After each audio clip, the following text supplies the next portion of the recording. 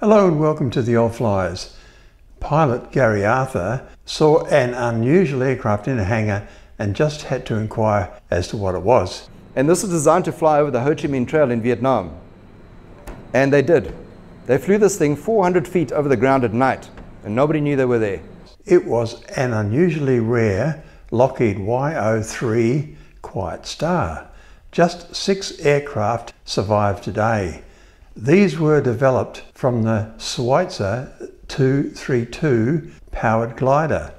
The Quiet Star is an American single-engine propeller-driven aircraft that was developed for battlefield observation during the Vietnam War.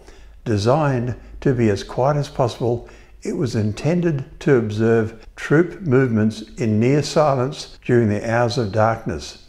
The YO3A was designed to a United States Army specification of 1968, which called for an observation aircraft that would be acoustically undetectable from the ground when flying at an altitude of 1,500 feet at night.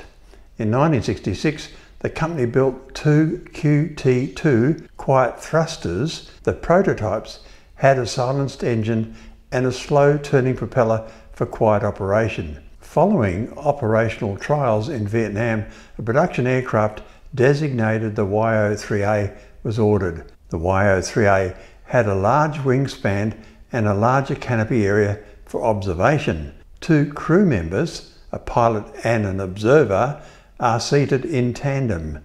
The observer is located at the front of the cockpit. The YO3A is an all-metal low-wing monoplane of semi-monocoque construction. The control surfaces of the YO3A, including the ailerons and rudder, are fabric covered. The engine cover, canopy, engine exhaust shroud, wing root fairings and wheel well fairings were constructed of fiberglass. The YO3A has retractable tailwheel type landing gear. This aircraft was powered by an air-cooled 6-cylinder horizontally opposed fuel-injected Continental model IO360D engine.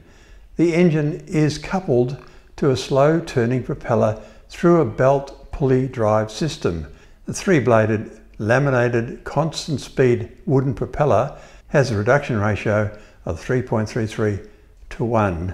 The engine cowling and firewall were lined with fiberglass material to dampen and contain engine noise. The aircraft was equipped with an asymmetrical exhaust system. The exhaust gases are moved through an acoustic fairing into a dissipating and resonating muffler, continuing to the aft of the fuselage. 9 of the 11 aircraft produced operated in South Vietnam at night from 1970 to 1971, and although 3 were destroyed in crashes, none were damaged by enemy fire or shot down. The observers in this aircraft were very successful in spotting movement by the Viet Cong and North Vietnam Army operating in South Vietnam. Observation were initially made visually, about 80%, later followed on with a night vision aerial periscope developed by Xerox Electrico-Optical of Pasadena, California. The aircraft operated silently at 1,000 feet or lower, depending on terrestrial background noise. Some pilots were known to have gone unobserved over the enemy at 200 feet. Occasionally, daylight flights were made over the rivers. Crew chiefs would monitor the aircraft by having it fly over maintenance section prior to deployment, listening for rattles, whistles, or other noises. The propeller, even at 500 feet over the maintenance area, made only a light flutter, heard just as it approached. This was followed by a light rushing of wind over the wings. There was no audible noise once the aircraft had passed over.